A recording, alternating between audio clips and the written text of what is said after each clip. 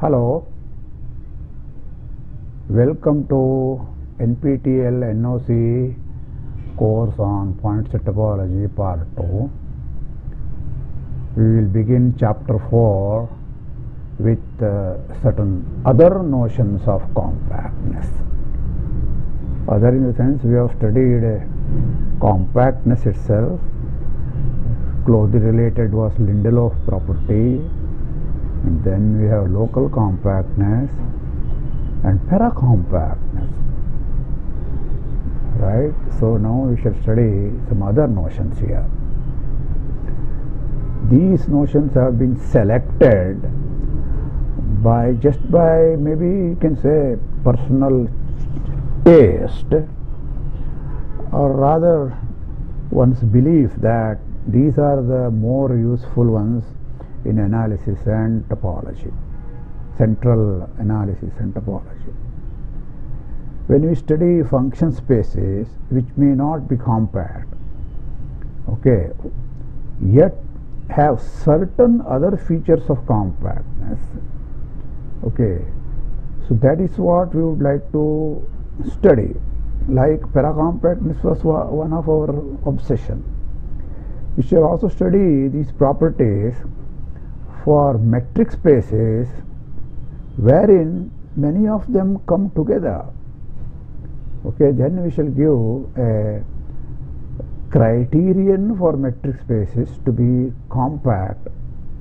Okay, lastly we give a very important application of this topology of function spaces, namely what are known as Ascoli's theorems. Actually, we will do only one of them. So that is the general idea of general plan for chapter 4. So let us now begin with this module 15. Start with any topological space. Then I am going to introduce three different notions of compactness here. The first one is countable compact. So I may just denote it by CC in the following section altogether. So countable compactness, if every countable open cover for X admits a finite subcover. This is similar to Lindelof, but in contrast. Lindelof property gives you any cover to countable cover. So countable compactness gives you countable cover to finite cover. So you can see that Lindelof plus countable compactness implies compactness. Okay, that is one easy consequence of this definition. The second one is limit point contact, which has something to do already with our experience with metric spaces, namely dealing with sequences, dealing with limit points.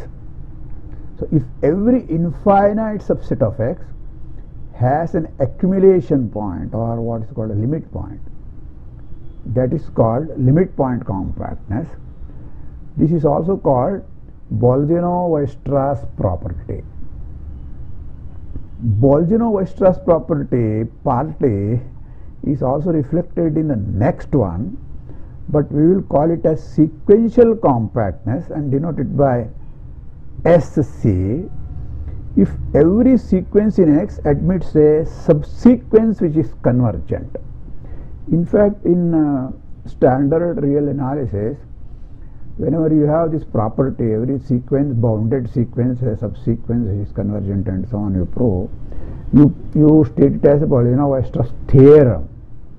But this property is not Bolzano-Weierstrass property, so you have to make it a slight distinction here. Bolzano-Weierstrass property, if you want to refer it, it is limit point compactness. That is why I have called it limit point compact, not to confuse with the standard Bolzano-Weierstrass theorem method.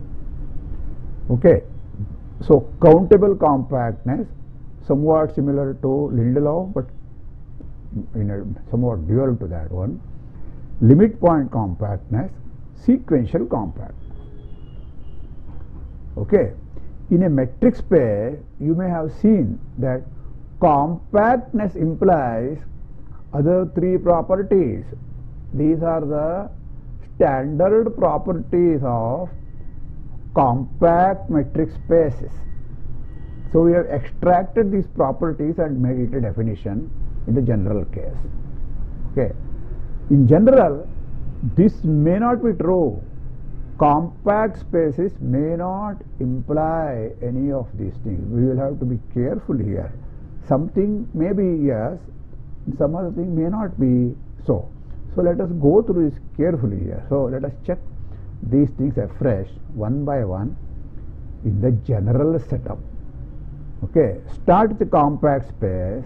It is clearly countably compact. The first part is very nice, okay, because after all, every open cover will admit a finite subcover. Countable covers automatically admit a finite subcover. So that is, compact space implies it is countable compact. Now take the second one, let A be an infinite subset of X. If A has no accumulation point, then it follows that A is a closed discrete subset of X, right? In the closure of any set A, there are two types of points, those which are points of A itself, otherwise they will be accumulation points, right? If they are not accumulation points, they will be open subsets of X. So these are the three types of points in a set. Okay, so if A has no accumulation point, then it follows that A must be a closed discrete subset. In particular, being closed, it is a compact thing. I start with a compact space, right? But in a compact discrete subset, we must be there are only finitely many points. Okay, so this is a contradiction. We started with an infinite set. Therefore, X must have a limit point. So 1 and 2 are fine. Compactness implies 1 as well as compactness implies 2. Maybe 3 is also true, and then you are lucky. You have to be careful. Okay. So finally, let Xn be any sequence in X, where X is a compact set. If the image of the sequence is a finite set, then there will be a subsequence which takes a constant value and is convergent. On the other hand, if the image of the sequence is an infinite set, we just don't know how to extract a convergent subsequence out of it. Okay, indeed, it happens that compactness does not imply sequential compactness. This may be somewhat surprise for you, so you have to be careful with this property. So let us first understand an example also here. Let us verify an example here and make sure that compactness in general need not imply sequential compactness. Okay, so don't confuse it with Brodmanov-Weierstrass properties all the time. So that is the whole idea. Okay, so here is an example. Take Z2 is standard notation for the space consisting of -1 plus 1 in the multiplicative notation, or in the additive notation, the group consisting of 0, 1, 0, 1, right? Additive group. So for us, it is just a discrete space with the 2 points, that's all. We don't care about the group structure here, though I have used the notation, this group with 2 elements. Okay, take Z2 cross Z2 cross Z2, how many copies? Take p power n, namely this n is the natural number, the power set of p. Okay, I have some deliberate intention here denoting like this. The power set of n is nothing but the cardinality of C. Okay, cardinality of R, right? One could have just written C here. So, but I want to use this specific description of this cardinality. So this is the power set of n, all subsets of the natural numbers. So you take that many copies of Z2 and take the Cartesian product, the product space. What is the topology on Z2? Discrete. Okay. So indexing set is power set of n. Okay. So by Tikhonov's theorem, we know that X is compact. Okay, product of any sequence of product of families of compacts with compact. Here the same set is there, same space is there, which is a compact set. Okay, we shall claim that this space is not sequentially compact. Okay, so suppose Fn is a sequence in X defined as follows. To show that it is not sequentially compact, I have to produce one sequence which has no subsequence, which is convergent, right? So I will give you an example. Namely, take this sequence Fn defined as follows. What is Fn? Fn's are functions from power set of n into Z2, right? So Fn of a subset A, what is A? A is a subset of natural numbers, is equal to 1 if this n, the nth term, the index n, belongs to A. Okay. Otherwise, define Fn of A equal to 0. For example, F1 of A, F1 of say 2, 3, 4, 5 will be 0. F1 of 1, 1, 1, 1, 2, 3, 4, that will be 1 because 1 is there, and so on. Okay.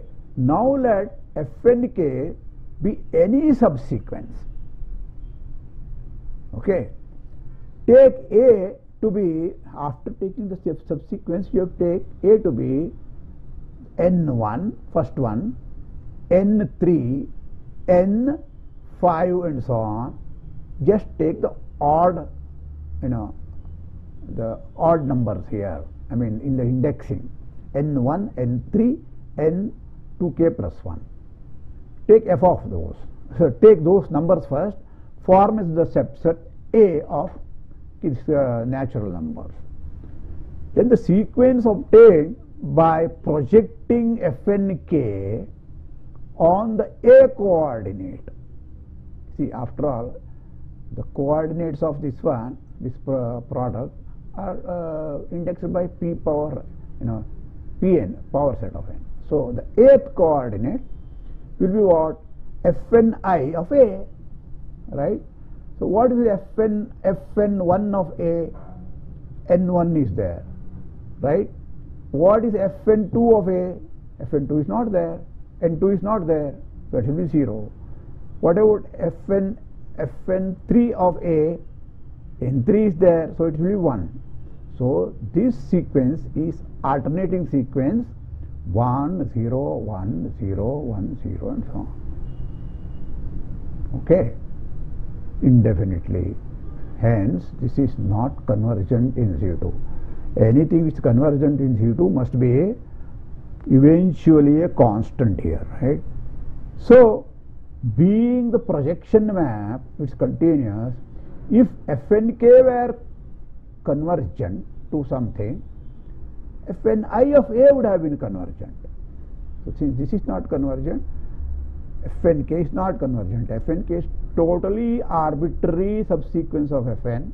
So we have proved that this space is not sequentially compact. Okay. Now let us try to do some other implications on the positive side.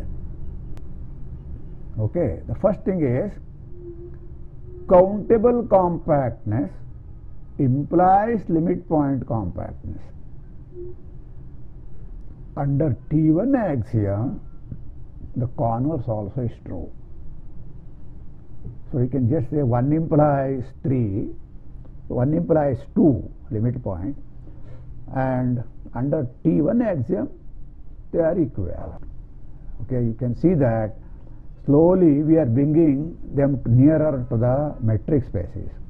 So T1 spaces are slightly closer to metric spaces. Metric spaces are very strong. They are Hausdorff, normal, and so on. Okay, so completely normal actually. So let us see how one proves it. The whole thing is, now you are not supposed to use any distance and so on. You have to do everything purely topologically. So let X be countably compact and A be an infinite subset. If possible, suppose A has no accumulation points. This means that A is a closed discrete subset. That's what we have seen earlier also. Being closed subset of X, A itself is countably compact. So this is an easy thing to see, that closed subsets of a countably compact space is countably compact. Just like closed subset of a compact space is compact. Exactly same proof will work. Clearly, there exists a countably infinite subset B of A, because we started with an infinite subset. Okay. Then B is also countably compact and discrete. Countably, if it's a countable subset already, it will be automatically countably compact. Because started with no accumulation point, it's discrete. But B has a countable open cover, little b, B belongs to B because this is discrete, which has no finite subcover. So that's a contradiction. Okay. So any infinite set must have a limit point if it is countably compact. Let us prove now the converse under the axiom T1s for X. So X is a T1 and limit point compact. Now you take any countable open cover UN for X. If possible, suppose there is no finite subcover. What does that mean? U1 doesn't cover it, so there will be an X1 which is in the complement of U1. Then you can find an X2 in the complement of U1 union U2. Then you can take X3 in the complement of U1, U2, union U3. Each time you can make that the new element is taken distinct from the original choices. If you cannot do that, that means already you have exhausted the whole thing. Right? That's a whole cover. Since no finite subcover is there, you can always choose new elements here. So you get an infinite subset Xn, A equal to Xn, Xn belongs to N. It's an infinite subset. Remember that the nth term does not belong to U1 union U2 union Un. That is all we have to show. Now use the limit point compact property. X must X be a limit point of this infinite set. Then Xn X itself will be in one of the UNs because it's covered by all the whole X is covered by UNs. So X will be in one of the UNs, this limit point. But then X is a T1 space. It follows that UN intersection A itself is an infinite set. So this is where we are using the T1 property. A limit point, okay, if it belongs to an open set, intersection with the original set A here must be an infinite set. Okay, but we know that none of xk, k bigger than n, are inside UN. Oh, that's a contradiction. Okay. So only each UN will contain only finitely many of these xn's. So that's a contradiction. So what we have proved? We have proved that under T1 axiom, the first one and second one, countable compactness and limit point compactness, are the same. Next, similar result, sequential compactness implies limit point compactness. The 3 implies 2 now. Under the axiom T1, and first countability, something more. The converse holds. 1 implies 2 always, and 3 implies 2 always. So 2 is the weakest one. But under T1s, 1 and 2 are same. Under T1 and first countability, 2 and 3 are equivalent. That is the theorem. So let us prove this theorem also, which is also equally easy. X be a sequentially compact space, A be an infinite set. Then we can define a sequence Xn in A of distinct points, right? An infinite set will have sequence of distinct points. Let A be a limit point of some subsequence. Then it is easily checked that A is actually an accumulation point. So infinite set and distinct points is important here. Okay, so very straightforward proof. There is nothing hidden here. Now conversely, let now X be a T1 and first countable. Okay, and X is a limit point compact space. Now start with Xn be a sequence in it, and A equal to set of all Xn, n belonging to n. Okay, so the sequence is different. Remember, the set is different. The sequence x1, x2, xn, you have to write all the infinite terms. But a set may have only finitely many terms. You see, A is all xn such that n is added. So this is the image of this sequence. That is what it is. If A is finite, then clearly there is a subsequence nk such that xnk is equal to A. It may be eventually constant, then there is no problem. Otherwise, there will be a repetition. After some stage, there will be. So that is what it is. That means that there is subsequence nk such that xnk is the same A for some A, and that subsequence is convergent. Okay, so if A is finite, is no problem. Suppose now A is infinite. Then let A be an accumulation point of A. Infinite substance must have an accumulation point. Okay. Now let U and n belong to n be a decreasing family of neighborhoods of A which form a local base at A.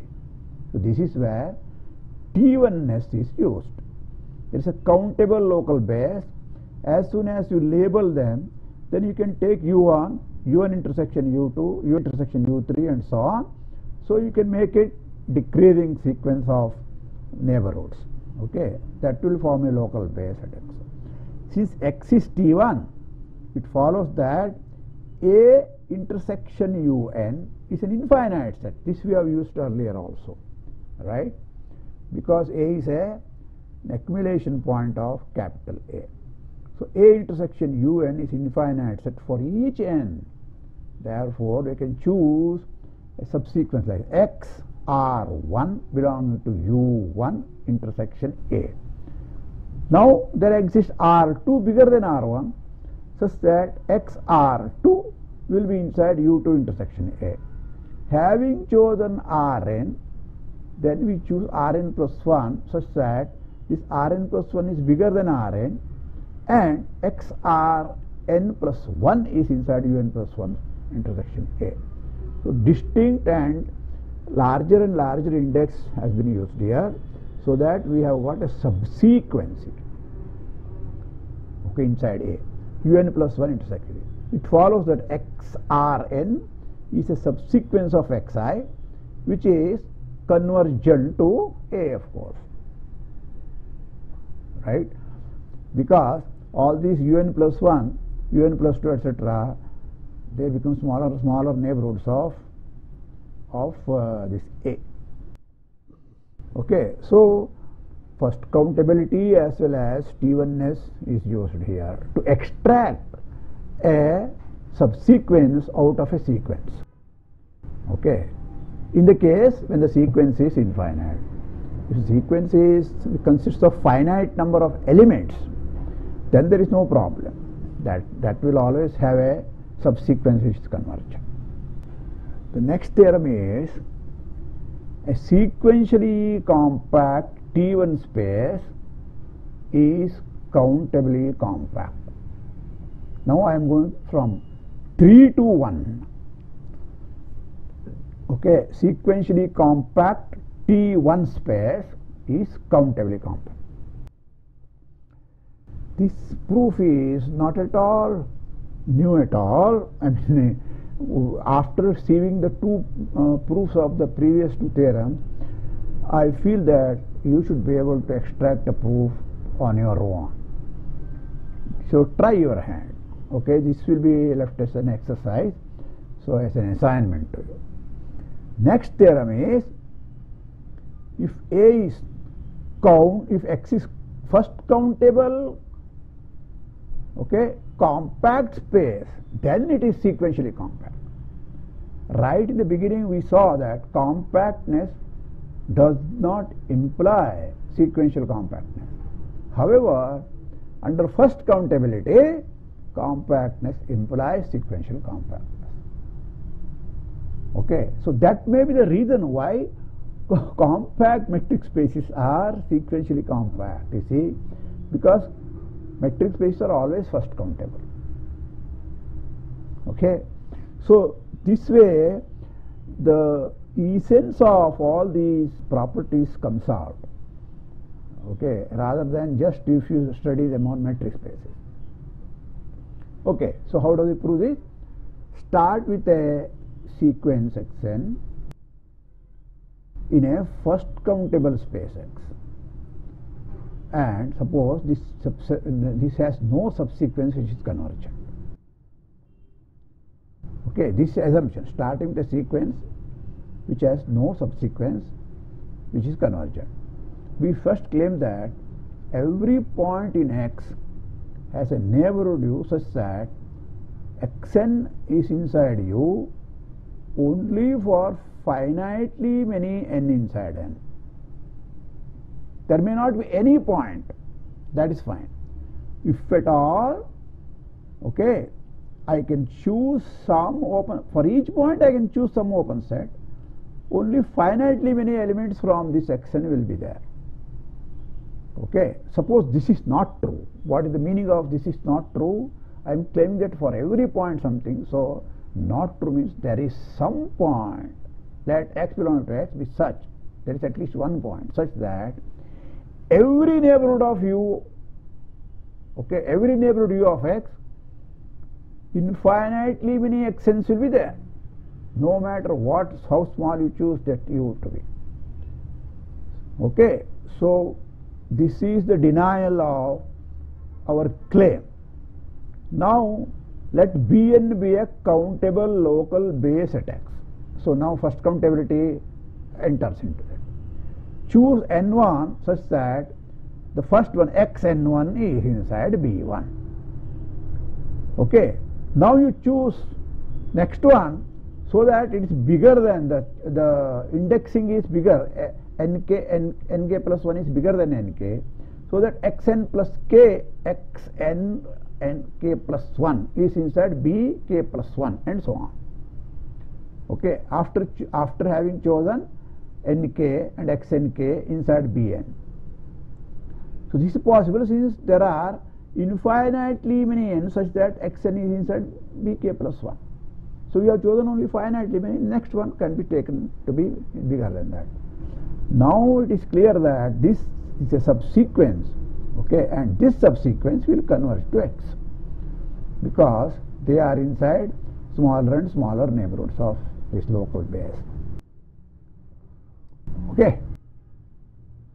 Thus we have proved that for every point x in x, there is an open set ux such that x in ux and xn is in ux for only finitely many n inside n. Ux is a neighborhood, and for each point has a neighborhood wherein the given sequence only finitely many of them will be there. Now look at the open cover ux, x belonging to x. This has a finite subcover because x is compact. See, compactness enters only now. So that would mean that the sequence xn has only finitely many points. Right? Where are they? They have to be somewhere. But they are contained inside finitely many ux1, ux2, uxk. Each of them contains only finitely many. Therefore, there are only finitely many points. And hence, as a constant subsequence, which is a contradiction. So we have proved actually something stronger. If all this happens, the sequence has a constant subsequence. Okay. We wanted to prove only that it is convergent. So, I repeat, what we have proved is now the first countable compact space is sequentially compact. So, you must be satisfied now that whatever you have learnt in metric spaces is correct. Okay. Even if you haven't learnt it, now all these things together will give you whatever you have learnt in the metric space, because metric space is T1 as well as first countable. That's all. Here is a picture which will help you to remember what are all the implications. Compactness, countable compactness, limit point compactness. Start with compactness, add first countability, you can go to sequential compactness. Start with sequential compactness, you can always go to limit point compactness. Put T1ness and first countability, you can come back. Start from here, you can always come to limit point compactness. But under T1ness, you can go back also. Okay, so this is all what we have proved so far. So far, we have never gone back here, right? So that is our next step. What will imply this one? That is the kind of thing we would like to do. All right? I think that is enough for today. So next time we will go into deeper into this one. Namely, we will bring now metric spaces and a criteria which will finally give you, will allow you to go from somewhere here to here and so on. All right. Thank you.